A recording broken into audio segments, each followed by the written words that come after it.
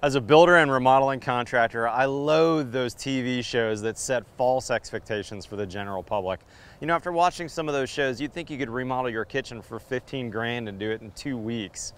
The build show most of the time is on my projects that are $2 to $5 million houses and remodels. But on this series of build shows, we're going to be remodeling this 1970s house, and we're going to do it on a middle-class American budget. I'm going to show you the actual cost that it takes, and we're going to show you the right way to do it, not just the lipstick like they show you on TV. We're going to call this series the Real Remodels. Let's go. Well, as you can see, I didn't actually do any of that. I ended up building a brand new house for my family, and here it is. I've absolutely loved it. We've been in for about 2 years now. I probably look a little older since that other video was published, frankly. But on this series, we're gonna look back at the build process for my new house. You know, everything basically from the slab up is brand new, and I did a lot of good details in this house that I think would be helpful for you in your builds, whether you build this exact same plan or whether you're building houses for yourself. So on this series, we're gonna re-walk through the entire process of building this house for my family, from the slab all the way to the finish, the Real Rebuild series. Let's get going. The Real Rebuild series is sponsored by James Hardy.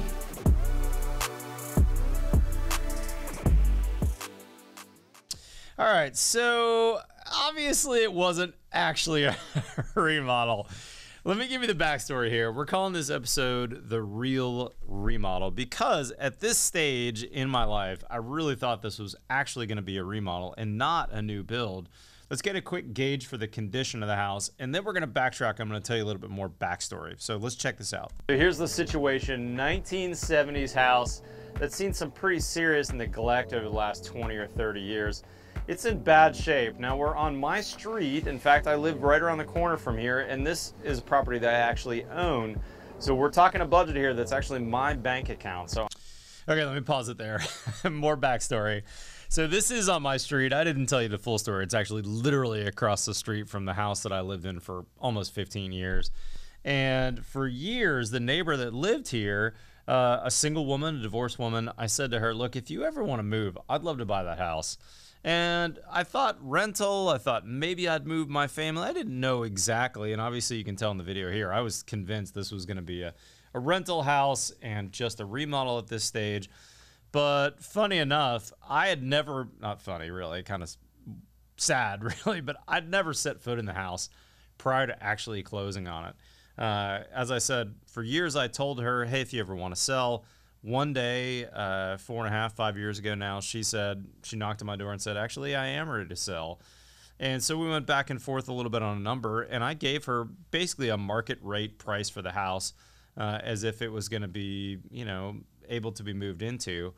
And I didn't do any due diligence, really. I didn't walk the house. I didn't see the house. She had a couple of pretty scary dogs. So I never once set foot in the house until after I owned it.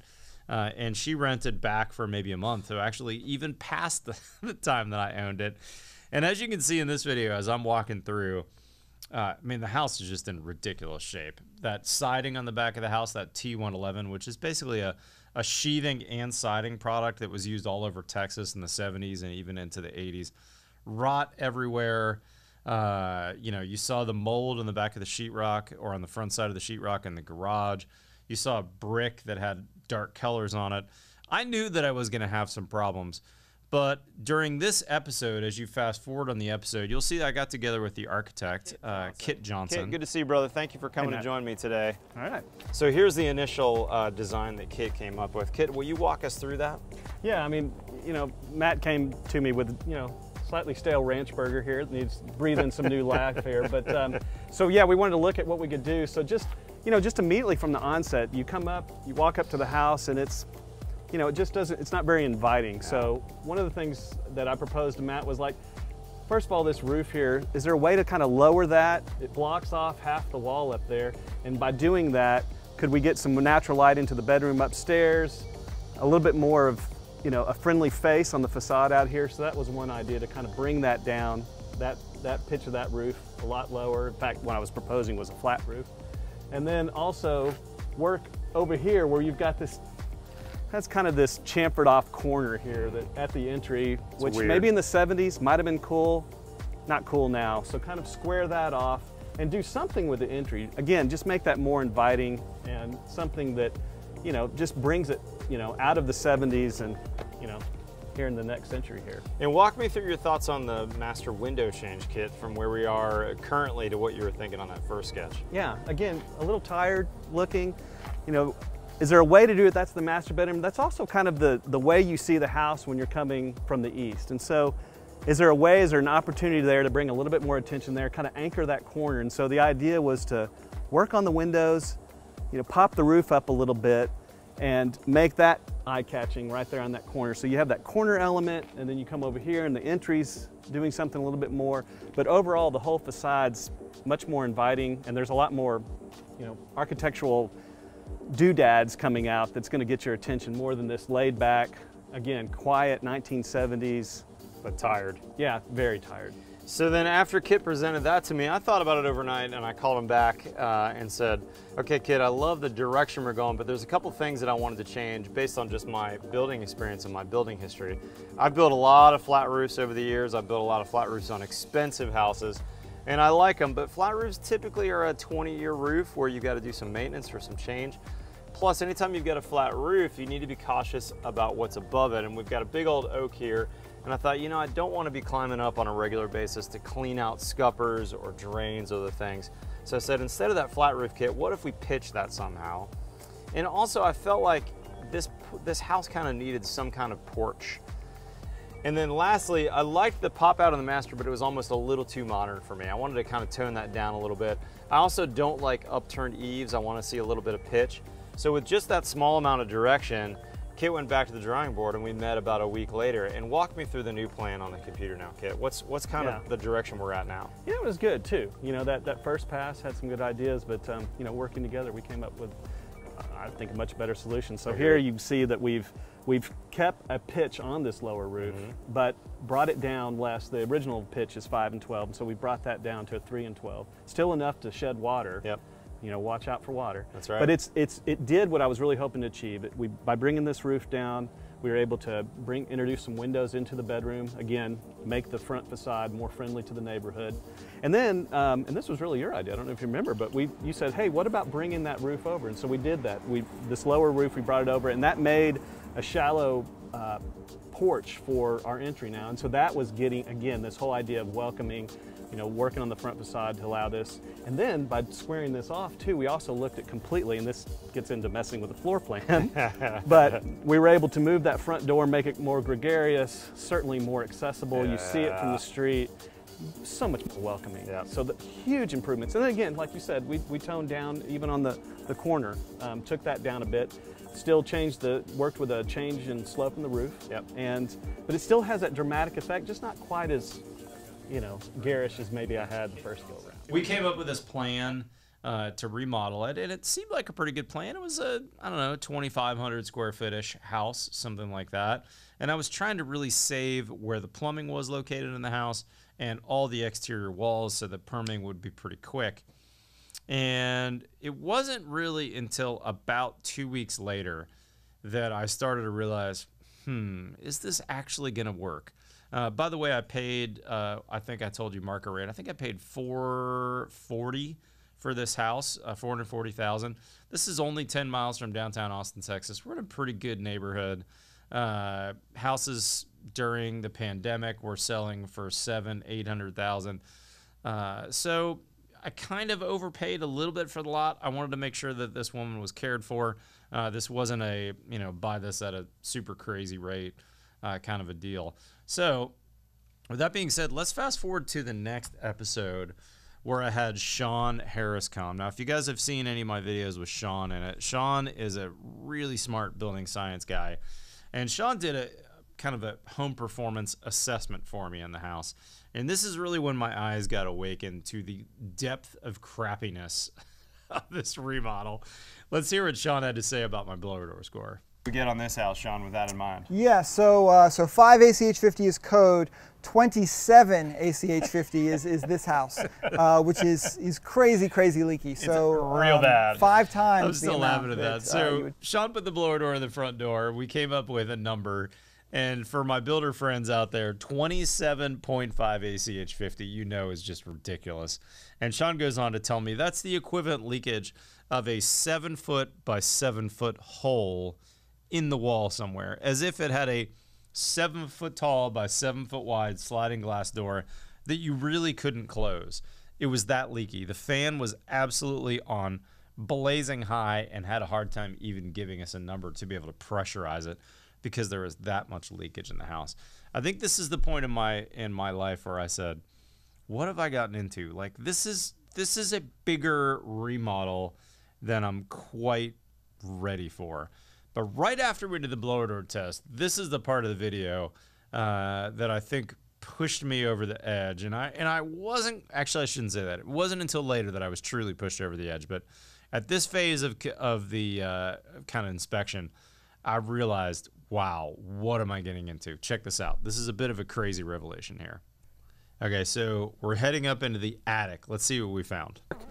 They really like eating on the ductwork. It's funny, these triangle boxes, they're called cheese wedges. And so it's funny that mice like the cheese. Ooh, yeah. They also eat into the regular insulation too. He's calling it mice, but let's be honest, these are rats. See, this is like, right here is sort of some damage from some rodents.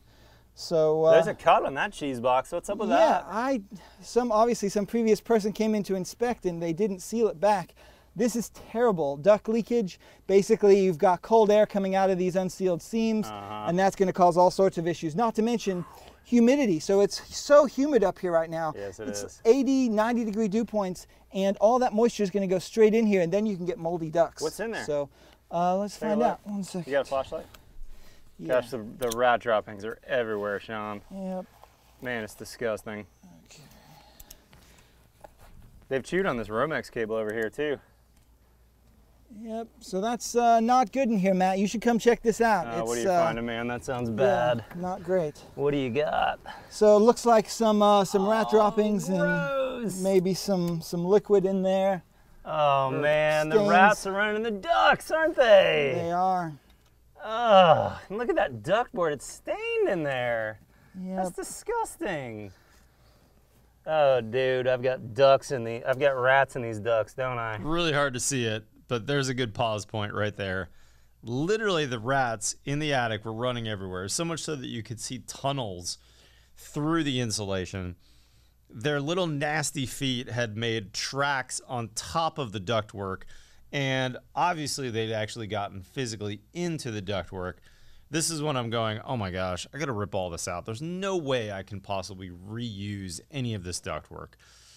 The budget's going up in my mind. I mean, I think I originally said in the very first episode, oh, we're gonna do this for like $50,000. Now I'm thinking, there's no way. I mean, we're several $100,000 at this point. But it's actually the next episode that things get, believe it or not, even more disgusting. Hang on, let me pull that video up. Okay, so the title on this next video, you won't believe how absolutely disgusting this is, ... And yes, it actually lives up to its title.